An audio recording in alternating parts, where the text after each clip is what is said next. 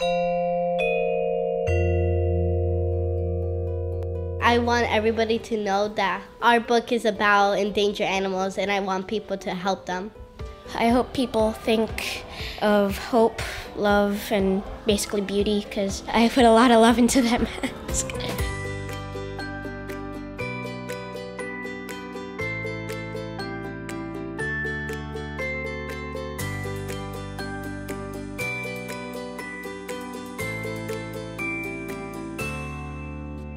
First we came to see the show, and then when we went back to the school, they brainstormed how they could use the idea of the gold to inspire their work. Not necessarily to recreate what they saw in the museum, but to come up with their own interpretation.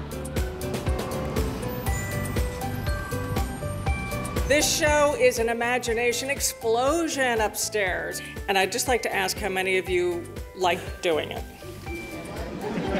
We worked very hard on it, and it took like a couple of months, but finally it's in a museum.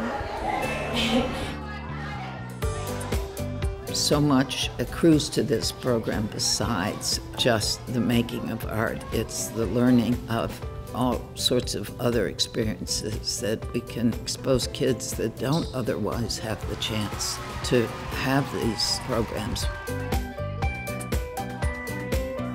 It's actually really amazing because I'm a fourth grader that has their artwork displayed in a museum, and it's not a privilege that every kid gets to have. Guys, look this way. Everybody look up. Well, we've done this program for 21 years, and to show children's art in the same space where you would show adult great art, we kind of wondered whether anyone would object. And not only didn't people object, but people loved the children's art, and we get requests for many of our exhibitions where people want to know, can they buy it?